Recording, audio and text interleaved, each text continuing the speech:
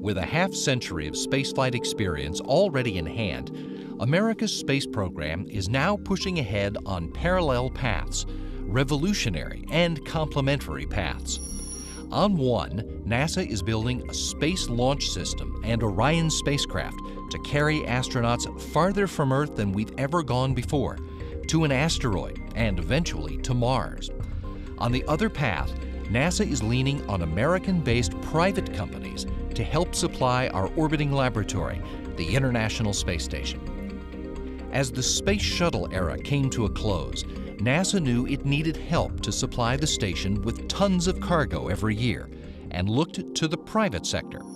How can we partner with industry? How can NASA be a partner with commercial industry and take advantage of the ingenuity and innovation that exists in American industry, as well as the entrepreneurial spirit to develop these new capabilities, just like any new product can be brought to market? The answer was the Commercial Orbital Transportation Services program. Rather than NASA deciding on a spacecraft design down to the nuts and bolts, it made seed money available to private industry to develop their own cargo ships that could carry supplies to the space station, where human crews have been working for more than a dozen years. California-based SpaceX won its COTS agreement in 2006. Its Dragon spacecraft successfully performed a test flight in May 2012 and completed its first fully operational mission late in the year. SpaceX flights continue each year, taking tons of supplies and science up to the station, and just as importantly, returning science experiments back to Earth for study. Now, Virginia-based Orbital Sciences Corporation, which won its COTS agreement in 2008, is about to join the club with its Cygnus spacecraft. After Orbital performs a Cygnus test flight to the station, it too will begin flying routine delivery flights to the orbiting complex. That will be the final milestone in what we call the Commercial Orbital Transportation System Space Act Agreement that will allow us to transition from that phase of the program into an actual contract with NASA to deliver cargo over 8 missions in about 4 years to the International Space Station. Cygnus rides to orbit on the Antares, a 2-stage launch vehicle designed to provide reliable access to low Earth orbit for payloads of more than 5,000 kilograms. Its design incorporates components from leading global suppliers and uses subsystems that are already deployed successfully on Orbital's other rockets, the Pegasus, Taurus, and Minotaur launch vehicles that have been flying for years. But Antares will serve a much broader market than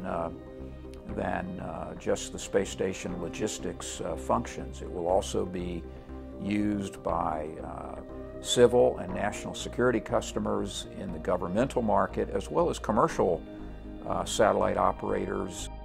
The Cygnus Advanced Maneuvering Spacecraft, consisting of a service module and a pressurized cargo module, also incorporates elements from flight-proven systems flown by Orbital and its partners. The service module avionics systems are from Orbital's LeoStar and GeoStar satellite lines. The propulsion and solar power systems from the GeoStar communications satellites. The pressurized cargo module is based on the multi-purpose logistics module by Thales Alenia Space, which built the cargo modules that carried supplies to the station 11 times, riding in the payload bay of the space shuttles. With a pressurized volume of nearly 19 cubic meters, Cygnus can deliver a total cargo mass of 2,000 kilograms. Without the ability to take cargo, you won't be able to keep the station operating as a viable research platform, or even keep the crew there and keep them fed and clothed and all the things that anybody on an outpost would need. And that's really where they are, is on an outpost. So having that lifeline to Earth is very, very important.